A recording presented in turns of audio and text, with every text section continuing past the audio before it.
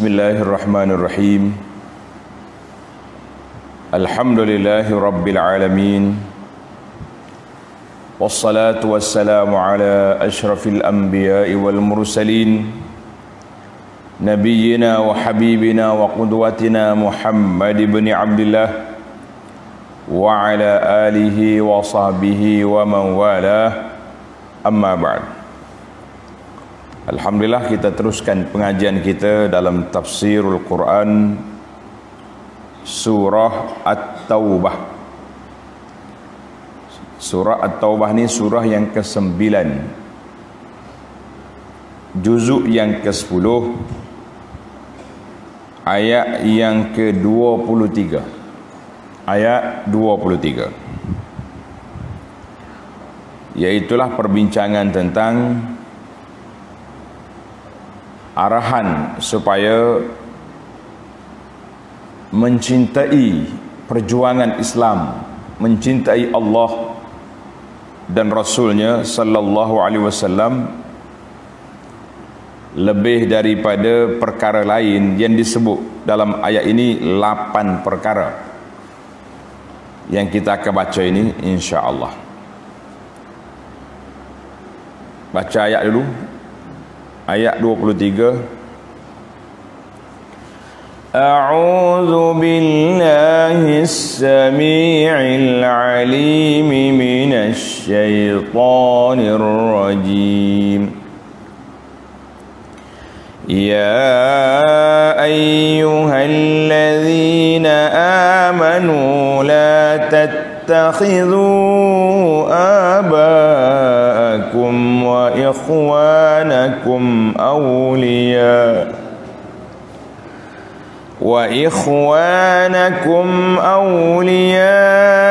in istahabbul kufra 'alal iman wa man yatawallahum minkum fa ulaika humuz zalimun. Qul in kana aba'ukum wa abna'ukum wa ikhwanukum wa azwajukum wa ashiratukum wa amwalun iqtaraftumuha wa tijaratun takhshawna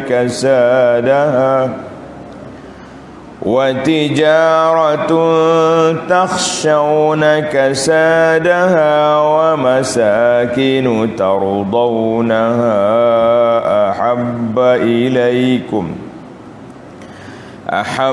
ilaykum min Allahi wa rasulihi wa jihadin fi sabilihi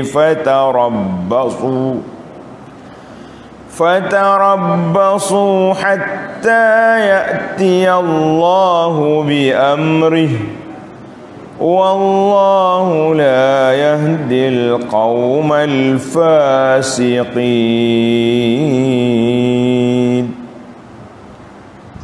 Allahu akbar. Tengok ayat ini, ayat 23 ini menceritakan arahan Allah Azza wa Jalla supaya meletakkan kecintaan kita kepada Allah dan Rasulnya sallallahu alaihi wasallam mengatasi perkara yang lain, dan jangan mengambil orang-orang kafir menjadi wali, pelindung, kawan rapat, pembantu khas kepada kita. Jangan. Mereka nak berkawan boleh, tapi jangan jadi awliya, wali-wali, yakni orang yang rapat yang kita tak boleh. Allahu akbar. Tengok ayat 23. Ya ayyuhallazina amanu la tattakhidhu aba'akum wa ikhwanakum awliya. Wahai orang-orang yang beriman, janganlah kamu menjadikan bapak-bapak kamu. Kalau tengok bapak-bapak itu maknanya bapak keluarga yang sebelah atas, atuk, atuk ayah, itu dipanggil bapa, abaakum. Wa ikhwanakum, dan saudara-saudara kamu, adik-beradik kamu, sebagai orang-orang yang didampingi. Mana kau orang rapat dengan kita, bila tak boleh tu? Inistahabbul kufra 'alal iman, jika mereka memilih kufur dengan meninggalkan iman. Ayat ini meletakkan bahawa nasab keturunan itu di bawah nasab din, di bawah intisab kita kepada agama ini. Jangan. Maknanya kalaulah kita ni ada anak beranak, ada adik-beradik, tapi mereka memilih untuk menjadi kafir, meninggalkan beriman, maka jangan jadi kita ni kawan rapat, sehingga kita jadikan dia tu bitanah. Bitanah mana penolong kita, teman setia kita, yang kita boleh berdedahkan rahsia orang Islam kepada mereka. Sekarang ni kita bimbang masalah al-wala' wal bara'.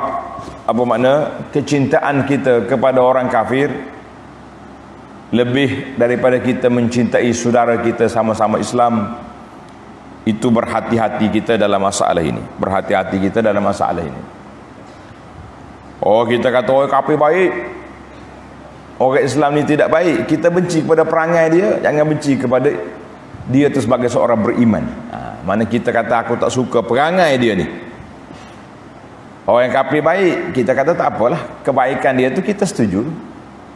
Tapi jangan jadi kita ni teman rapat. Kadang-kadang baik orang kafir ni sebelum mereka diuji, tapi setelah diuji dan teruji, kita nampak wajah sebenar ataupun watak sebenar keadaan mereka, maka benarlah apa yang dilarang oleh Allah dalam ayat ini.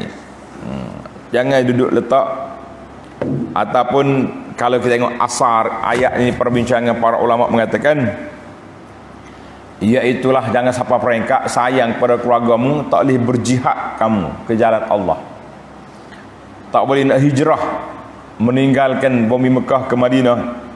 Itu asalah. Tapi ayat ni sudah kemudian, maknanya tak boleh nak berhijrah meninggalkan perkara yang tak baik kepada perkara yang baik, itu dilarang.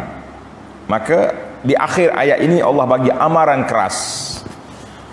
Wa man yatawallahum minkum fa ulaika humuz zalimun. Dan sesiapa di antara kamu yang menjadikan mereka siapa? Orang-orang yang kasih kepada kafir lebih pada Islam itu, orang-orang yang didampingi, teman rapat, kawan rapat, kawan setia kita, maka mereka lah orang yang zalim. Allahu Akbar. Nak jadi orang zalim, pergi berkasih sayang dengan orang bukan Islam, meninggalkan orang Islam, itu dia panggil zalim. Macam tadilah kita sebut kan, kalau mereka ni orang Islam tapi tidak baik perangai, maka wajib kita engkar keburukan mereka, wajib kita menegur di atas perbuatan yang tidak baik mereka, wajib, bukan sunat. Oleh kerana dia orang Islam beres-beres, di mana tugas kita al-amru bil ma'ruf wan nahyi 'anil munkar, maka itu tugas yang besar. Jangan kata tak apalah orang kita itu nama dia asabiyah, yang dilarang oleh Nabi sallallahu alaihi wasallam. Kerana orang kita biarlah dia nak buat apa, wajib engkar, wajib kita menentang kan. Hari ini sempena dengan kita ada hari ini satu peristiwa yang berlaku untuk rekod sejarah. Banyak kali dah berlakunya, tapi ini sekarang ni yang ini hari ini 28 Oktober 2020, puak-puak Perancis pula buat cerita menghina Nabi sallallahu alaihi wasallam. Walaupun kita kata lukisan ke kartun ke apa benda, dulu Denmark buat, kita pakat bantah Hari ni pula Perancis pula buat. Ketua besar negara dia kata di atas dasar kebebasan bersuara. Kita kata bebas suara pun kita tak nak kutuk orang tak tu kalu. Mana boleh. Nah, atas nama kebebasan bersuara kita pergi depan rumah orang tu, kita maki ayuh dia. Jawab dia golok turunlah kita mari. Kenapa dia tidak menghina Nabi kita sallallahu alaihi wasallam? Mu tak mau beriman dengan dia, kamu punya pasal. Tapi nak menghina lak, kita kata lak. Maka umat Islam ini tak banyak senjata yang mereka boleh berlawan, tetapi mereka telah mencuba senjata ekonomi, boikot barang-barang Perancis. Katanya dia punya bursa saham dia menjunan turun. Manusia yang kafir ni kalau bak dunia dia jatuh, dia sedar mudah nak insah diri lah. Kalau bicara bak agama ni tak ada masalah bagi dia sebab kebebasan, tapi dalam bak ekonomi no bebas. Baru tahu. Biarlah, kita tak mampu nak lawan, yang penting kita tunjukkan engkar kita tentang perbuatan jahat mereka itu. Siapa dia pergi berkawan rapat dengan orang kafir, mereka itulah yang dianggap sebagai orang yang zalim. Waliyazubillah. Tengok ayat yang ke-24. Qul in kana aba'ukum wa abna'ukum wa ikhwanukum wa azwajukum wa ashiratukum wa amwalun iqtaraftumuha wa tijaratun takhshawna kasadaha wa masakinu tardawnaha. Tengok ayat 8 perkara, tanda. Pelajar-pelajar tanda. Yang ada kitab, yang ada mushaf tu letak. Allah Taala letak di sini senarai list yang kita kena tengok. Katakanlah wahai Muhammad sallallahu alaihi wasallam, jika bapak-bapak kamu, maknanya bapak, datuk, nenek, moyang kamu, satu. Wa abna'akum wa abna'ukum in kana aba'ukum wa abna'ukum. Nombor dua, anak-anak kamu. Anak-anak ni termasuklah ke bawah. Anak, cucu, cicit, ciak. Apa lagi? Lepas pada ciak ke apa? Cek, cok, katalah apa pun, yang pentingnya ke bawah. 2. Wa azwajukum wa ikhwanukum. Yang ketiga, ikhwanukum dan saudara-saudara, adik-beradik kamu. 3. Wa azwajukum dan isteri-isteri kamu. Mana ada ramai isteri pak, isteri-isteri pak, contohnya sorang-sorang lah. Atas baliknya bagi orang perempuan, suami kamu. Suami-suami itu bukan mana suami ramai, maknanya suami-suami sorang-sorang itulah. Berapa dah? 4. Wa ashiratukum. Wa ashiratukum. Yang kelima, dan kaum keluarga kamu. Ashirah itu maknanya keluarga. Yang ke-6, wa amwalun iqtaraftumuha, dan harta benda yang kamu usahakan. Saya ni, ini harta saya, ini rumah saya, ini kebun saya contohnya, kan. Yang ke-7, wa tijaratun takhshawna kasadaha. 7. Dan perniagaan yang kamu bimbang akan merosot. Kalau kita bela Islam, kita membela Nabi sallallahu alaihi wasallam, nanti kita punya business down. Kita dah nampak bisnes, kita tak nampak Nabi orang hina, kan? La, kita kata bisnes ke bisnes lah. Itu hak dunia. Yang ke-8, wa masakinu tardawnaha, dan rumah-rumah tempat tinggal yang kamu sukai. Dah buat rumah comel, pas nak pergi jihad takut, kan? Saya rumah ni, aku mati ke orang lain pula mari ambil, ganti tempat dia. Nak kata apa? 8 perkara. Tanda pelajar. Ahabba ilaikum minallahi wa rasulihi wa jihadin fi sabilihi fatarabbasu. Jika semuanya itu 8 perkara tadi menjadi perkara yang kamu cintai lebih dari Allah, lebih daripada Allah dan Rasulnya sallallahu alaihi wasallam, dan daripada berjihad untuk agamanya. Mana kita nak Allah Ta'ala larang benda ni. Tuhan larang apa?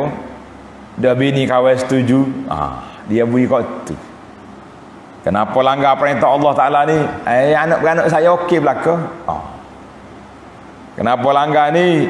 Kawan-kawan member-member kata beres je. Habis. Maknanya dia langgar Allah, langgar syariat Islam ini di atas rasa ni kumpul 8 tadi. Apa jadi? Allah kata apa? Fatarabbasu, maka tunggulah sehingga Allah mendatangkan keputusannya, yakni azab seksanya.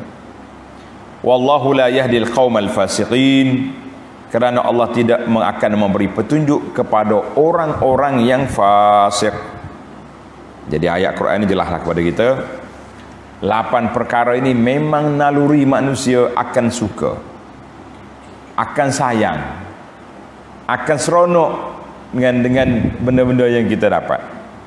Tetapi bila banding dengan hak Allah dengan Rasul, kita kena kecilkan 8, besarkan yang Allah dengan Rasul. Daripada Anas bin Malik radhiyallahu anhu anin Nabi sallallahu alaihi wasallam qala salasun man kunna fihi wajada bihinna halawatal iman. 3 perkara ni, siapa dia memiliki 3 perkara ini, nascaya dia akan mendapat kemanisan iman. Yang pertama, man kana Allah wa rasuluhu ahabba ilaihi mimma siwahuma. Siapa dia letak Allah Ta'ala dengan Rasul lebih dia sayangi daripada lain daripadanya, maka orang ini akan dapat kemanisan iman. Yang kedua, wa an yuhibbal mar'a la yuhibbu illa lillah. Kita sayang kepada seseorang, kita sayang kerana Allah, bukan kerana dia comel, kerana pangkat dia, kerana dia kerja satu pejabat dengan kita, yang menyebabkan kita jadi minat ke dia, tak. Tapi kita sayang kerana Allah Azza wa Jalla, bukan sayang kerana dia bagi projek dengan kita. Yang ketiga, wa an yakraha an ya'uda fil kufri. Dia tak mau lagi jadi kafir semula setelah Allah Ta'ala campakkan dalam hatinya iman, sebagaimana dia tak mau dicampak ke dalam api. Hadis ini rawahul Bukhari wa Muslim wal lafzulah. Maknanya jelas pada kita ni, siapa dia ada 3 perkara ini, maka dia akan mendapat kemanisan iman. Maknanya ayat ini ayat batu uji. Nak tengok kita punya tahap keimanan kita duduk di mana. Kuat iman, kuatlah kita punya pegangan. Hadis yang kedua daripada Anas lagi, sabda Nabi sallallahu alaihi wasallam, la yu'minu ahadukum hatta akuna ahabba ilaihi min waladihi wa walidihi wan nasi ajma'in.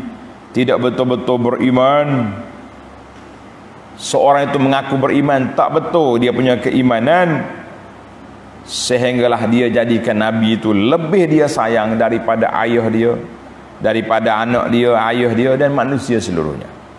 Hadis ini sekali lagi dikeluar oleh 2 imam besar, Bukhari dan Muslim, wal lafzul lil Muslim. Dan dari sudut pelaksanaannya, contoh kata di Abdullah bin Hisham, kami bersama dengan Nabi sallallahu alaihi wasallam, Nabi kita berpegang dengan tangan Umar. Nabi kita ni mesra dia. Kalau dia berjalan, dia pegang tangan sahabat, pegang tangan dia, buat dia cakap Allahu Akbar.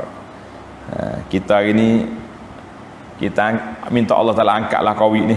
Nak pegang tangan, nak bersalah pun takut. Kita nak bersalah kan, takut dia mau kata kluster kita pula. Tak. Kita nak orang hala tangan kita nak bersalah dengan dia, takut dia tu mari mana. Akhir sekali letak tangan sini. Ini ialah salah kita, salah Covid nama dia. Kan? Nak kata apa? Maaflah. Nabi kita ajar sunnah. Bila berjalan, Nabi kita pegang tangan sahabat, menunjukkan kemesraan.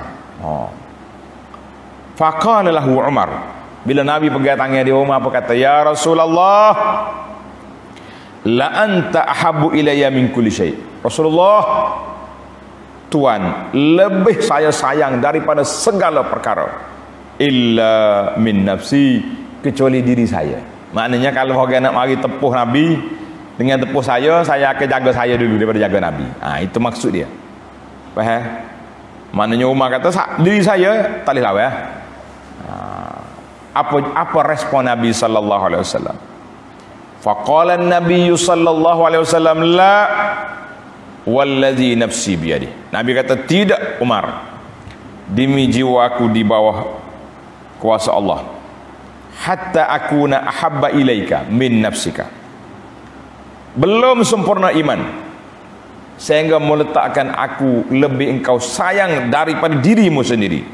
Allahu akbar. Faqala lahu Umar fa innahu al-an.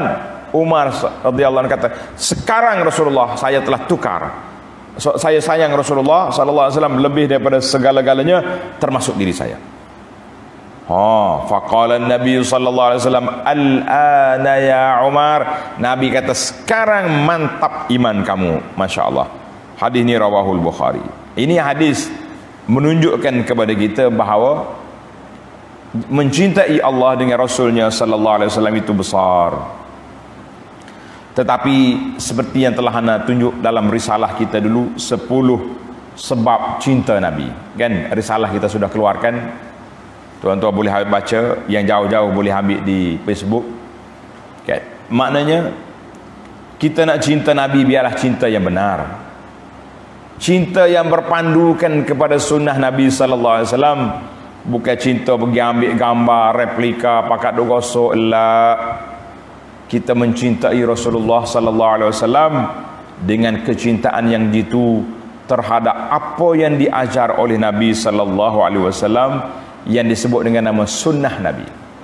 Tulis itu, cinta Nabi ikut sunnah sallallahu alaihi wasallam. Bukan cinta Nabi mereka-reka benda yang tidak diajar oleh Nabi. Itu tidak cinta nama dia.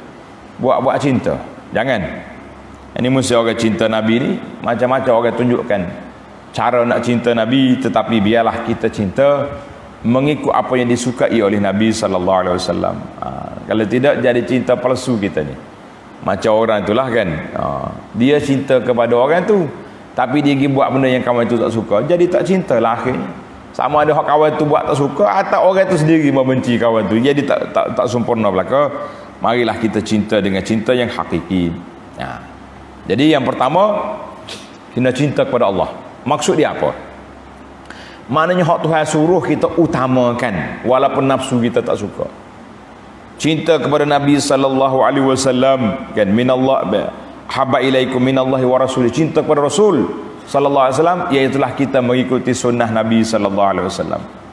Saya sayang ke Nabi ni. Musim Maulid Nabi kita pun kuat beribadat. Nabi kita puasa, kita puasa. Nabi kita berzikir, kita berzikir. Nabi kita berdiri salat, kita salat. Nabi kita suruh baca Quran, kita baca. Dengan maknanya, dengan tadabburnya, itu makna cinta ke Nabi sallallahu alaihi wasallam. Jadi kalau kita nak buat benda hak cinta Nabi tapi buat menyalahi dengan sunnah, kita kata itu tidak cinta nama dia. Tidak cinta. Panjanglah cerita kita ni kan. Kemudian yang ketiga, wajihadin fi sabilihi, dan berjihad pada jalan Allah. 3 perkara yang Tuhan letak batu uji. Batu uji kita Allah, Rasul, jihad. Jihad ni mana kalau tak berjihad, fatarabbasu, tunggulah keputusan azab Allah Taala yang berat. Dalam hadis Nabi sallallahu alaihi wasallam, an Abi Umamah radhiyallahu anhu anin Nabi sallallahu alaihi wasallam qala, man lam yaghzu. Tanda ni pelajar, siapa dia tak pergi berperang. Kita ni perang senjata tak ada. Kalau nak pergi perang apa, kita pula kena serang dan ke pihak pemerintah. Maka kita niat kita berperang dengan undang-undang yang membenarkannya. Apa dia? Dakwah boleh lawan. Orang Isaah kepada Nabi, menghina Nabi, kita lawan dengan cara yang benar. Baikot barang-barang dia ke, tulis kata-kata yang bantahan ke, itu je lah yang kita ada, kita buat. Kita berdoa kepada Allah Subhanahu Wa Taala supaya pengkhianat itu berilah hidayah kepada mereka, dia berhenti khianat ataupun dia masuk Islam. Biar dia betul-betul kena Nabi sallallahu alaihi wasallam. Dan Nabi kata mu tak pergi berperang. au yujahiza ghazian, tak buat menyediakan alat-alat ketenteraan, dak berlaku. Au yakhlufu ghazian fi ahli bi khairi, ataupun tolong jaga keluarga-keluarga mujahidin yang pergi berperang, kita tolong jaga anak di rumah kan, bagi makan, bagi perlindungan, bagi bantuan, dak berlaku. Asabahullahu subhanahu biqari'atin qabla yaumil qiyamah, nascaya Allah Ta'ala akan timpa ke atas mereka kebinasaan sebelum hari kiamat. Hadis ini dikeluarkan oleh Abu Daud dan lain-lain, telah ditashihkan oleh Imam Nawawi dalam Riyadhus Salihin. Naam, maknanya kita kata tak ada belaka. Dan ada hadis lain kata, tengok dalam hadis yang kedua, hadis Abu Hurairah, Nabi kata man mata walam yaghzu, siapa dia mati dia tak pergi berjihad, walam yuhaddis bihi nafsahu, tak pernah ada dalam hati dia berniat untuk nak berjihad. Relax ya bro, tak orang lain buat kerja dah, saya relax je lah, makan-makan je. Apa jadi? Mata ala syu'batin min nifaqin, dia mati ada dalam hati dia cabangan munafik, wal iyazbillah. Hadis ini dikeluarkan oleh Imam Muslim. Banyak lagi lah kan hadis Ibnu Umar tentang orang-orang yang meninggalkan jihad. Iza tabayatum bil jinah wa akhaztum aznabal baqar, sibuk dengan pencucuk tanaman kan, wa taraktumul jihad, tak pergi berjihad, sallallahu alaikum zullan la yanzi'uhu hatta tarji'u ila dinikum, Allah Ta'ala akan campakkan kehinaan atas kita, kita tidak akan kembali mulia sehinggalah kita kembali kepada ajaran agama berjihad. Hari ni hina kita, nah, negara Perancis buat perangan apa, boleh tulis surat gitulah, menteri kita tulis surat, menteri lain tulis surat, orang lain belagak bantah, hak kita belagak ni kapuh kita, hak hina di Perancis, nak kata apa, boleh lah. Kenapa hina lah kita sebab tidak ada jihad fi sabilillah. Baiklah para jemaah sekalian, hadis ini dikeluarkan oleh Abu Daud dan lain-lain. Wallahu la yahdil qaumal fasiqin. Tengok akhir ayat, Allah Ta'ala tidak memberi petunjuk kepada orang-orang yang fasik. Jadi timbul soalan, dia kata kalau Allah Ta'ala tak bagi hidayah kepada fasik, habis tak bagi hidayah kepada orang zalim, macam mana pula Allah Ta'ala suruh kita dakwah mereka? Orang fasik, orang zalim bertaubat, macam mana? Maka ulama ada dua jawapan, tanda menarik jawapan ni. Betul kita sebut, yang pertama,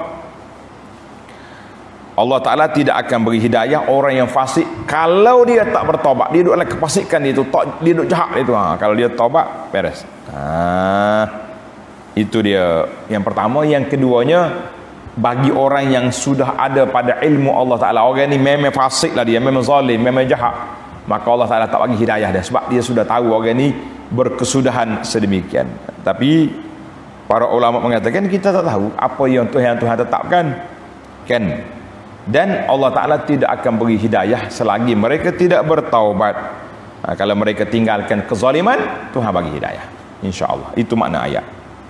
Baiklah para jemaah sekalian, kita pergi pada satu ayat lagi, iaitu ayat ini panjang tapi kita boleh ringkaskan, iaitu cerita peperangan Hunain. Tanda cerita peperangan Hunain, ayat 25.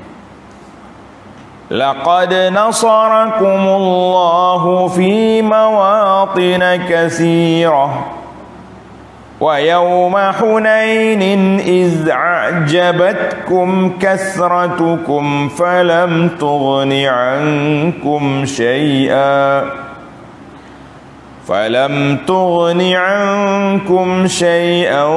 wa daqat 'alaykumul ardu bima rahubat thumma wallaytum mudbirin. Allahu akbar. Laqad nasarakumullahu fi mawatin katsirah. Sesungguhnya Allah telah menolong kamu mencapai kemenangan dalam banyak medan-medan perang dan di medan perang. Berapa kali dah Tuhan tolong? Tanda pelajar. Kita ni waktu Tuhan tolong, waktu tak ingat kan?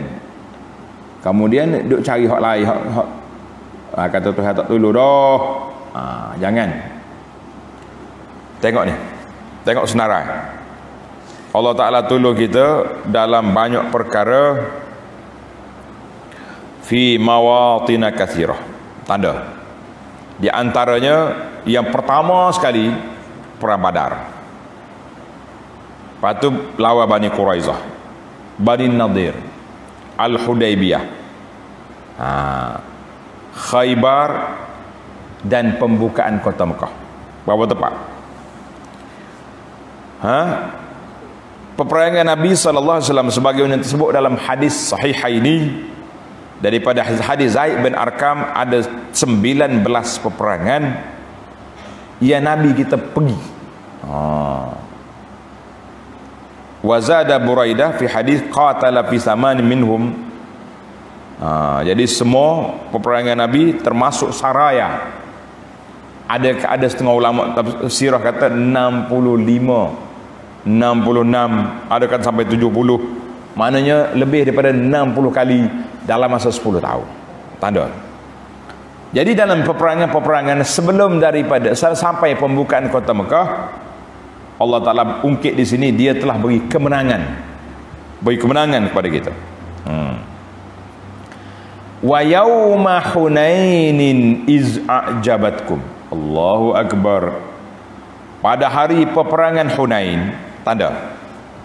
Peperangan Hunain ini bila? Selepas pembukaan kota Mekah. Kota Mekah dibuka pada Ramadan tahun yang ke-8.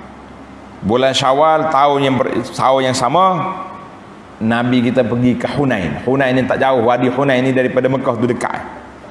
Kalau kita pergi duduk main sekitar jalan lagi ke Taif, ke Ja'ranah, ke Arafah, tengah jalan tu dia tulis wadi Hunain. Situ tempat dia. Wa yauma Hunainin, pada hari peperangan Hunain, iz a'jabatkum kasratukum, semasa kamu merasa megah dengan sebab jumlah bilangan kamu yang ramai. Berapa bilangan? Hak mari daripada Madinah, tanda ni pelajar. Hak mari daripada Madinah bersama Nabi sallallahu untuk buka kota Mekah 10,000 tentera. Wa minat tulaqa, orang-orang Quraisy yang telah dibebaskan, lebih kurang dalam 2,000 lagi. Maknanya kita sudah ada 12,000 tentera. Allahu Akbar. Dia kata 12,000 ni lam yuhzam. Mana-mana tentera ada 12,000 dia tidak akan kalah. Itu sedap. Orang panggil sedap cakap lah. Sebab kita sudah ramai kan. Tapi apa boleh buat? Tuhan kata apa? Iz a'jabatkum kasratukum, ketika kamu merasa megah dengan sebab jumlah bilangan kamu yang ramai 12,000, falam tughni ankum syai'a, maka jumlah yang ramai itu tidak mendatangkan faedah kepada kamu sedikit pun. Sebab bila kita ramai kita rasa selesa, relax pergi. Orang kafir dia serah takut, dia buat perangkap samar banyak. Sini perangkap, sini perangkap. Bila orang Islam pergi, kena. Bila kena, apa jadi? Maka jumlah yang ramai itu tidak mendatangkan faedah kepada kamu sedikit pun. Dan semasa kamu merasa bumi yang luar itu menjadi sempit pada kamu, wa daqat alaikumul ardu bima rahabat, bila kena kepung rasa sempit lah kita. Sudah tengok sini perangkap, sini perangkap, mana bijak pun kafir pembuat Hunain ni. Orang Islam pula rasa selesa, 12,000 ni tak kalah. Summa wallaitum mudbirin, kemudian kamu berpaling, undur ke belakang. Undur. Tengok nota di bawah dah. Cerita ni panjang. Kalau tuan-tuan nak panjang, kita tengok dalam apa ni, dalam kitab sirah lah.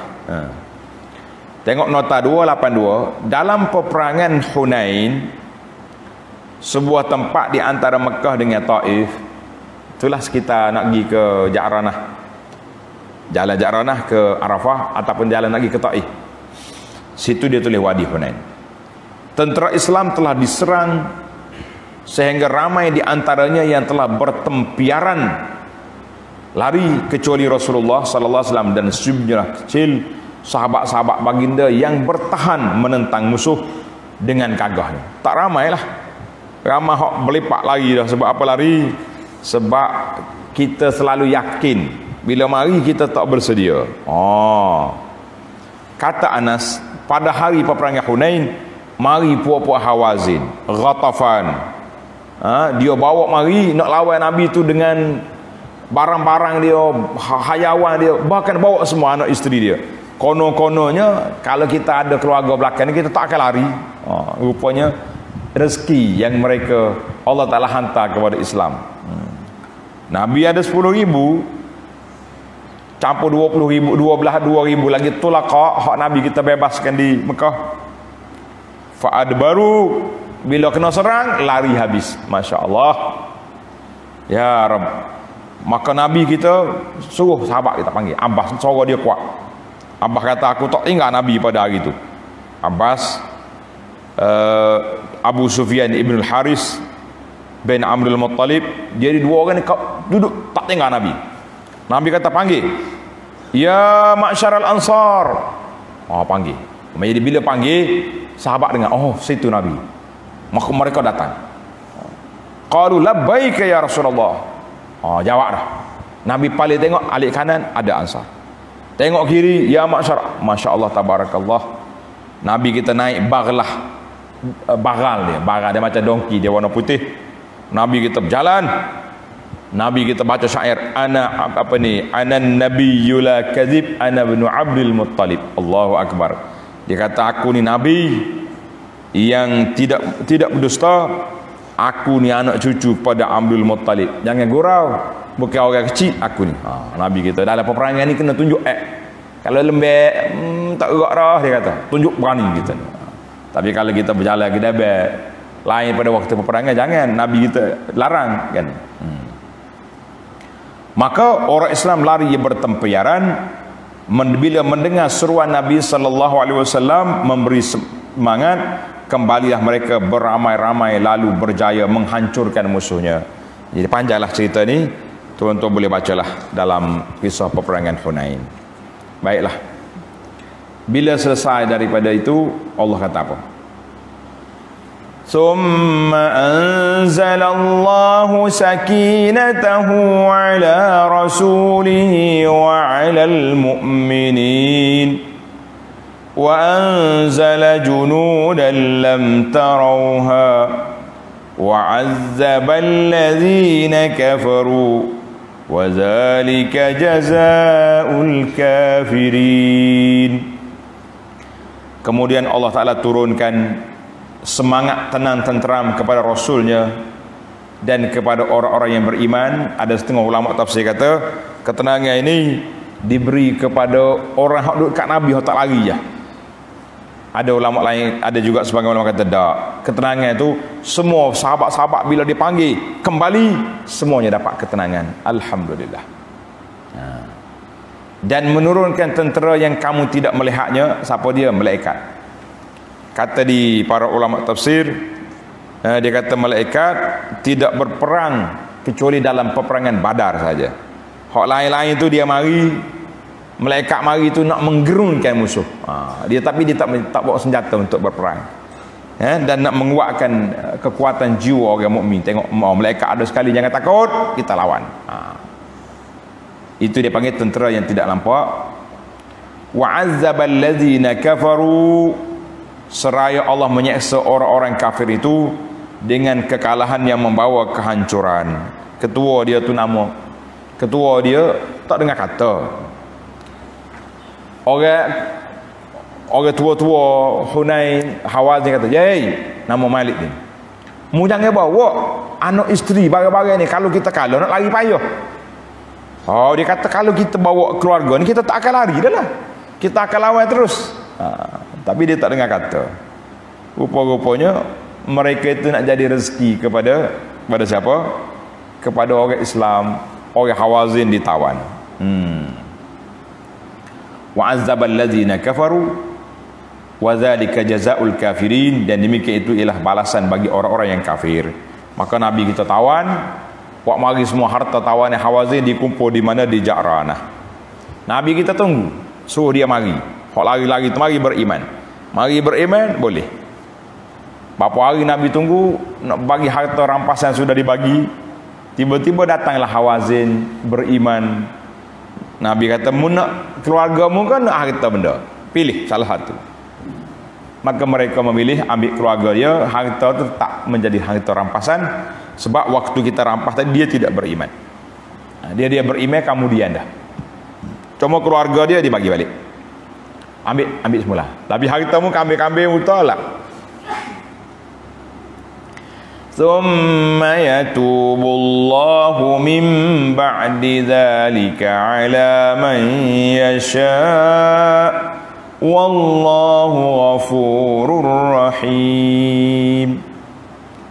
Kemudian Allah menerima taubat orang-orang yang dikehendakinya dengan memberi taufik dan untuk memeluk Islam. Ramailah. Jadi Hawazin lepas akhirnya mereka menerima Islam. Kita kata alhamdulillah. Kalau kita bunuh dah, nak kata apa? Kan? Mereka datang jumpa Nabi sallallahu alaihi wasallam dalam keadaan Islam, bertaubat. Tapi dia minta lah Rasulullah hantar baliklah barang tu. Kan? Nabi kata pilih.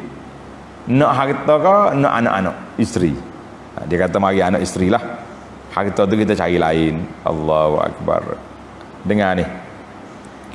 Mengikut dalam Ibnu Katsir kata, hak Nabi kita bagi harta rampasan Hawazin ni di Ja'ranah, Nabi kita tunggu dekat 20 hari nak suruh dia mari.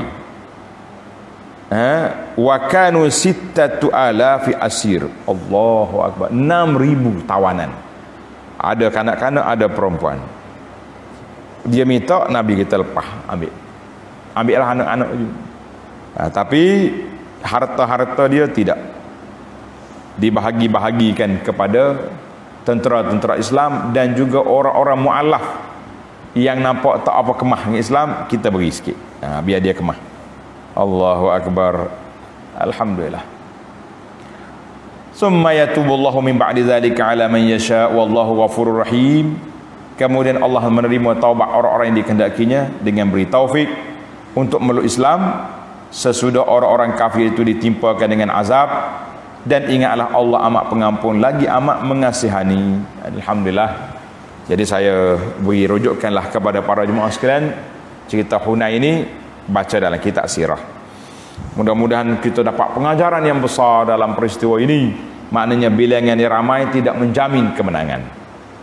Bilangan sedikit tapi kita ikhlas, perjuangan kita betul, Allah Ta'ala turun sama malaikat mari bersama kita, insya-Allah.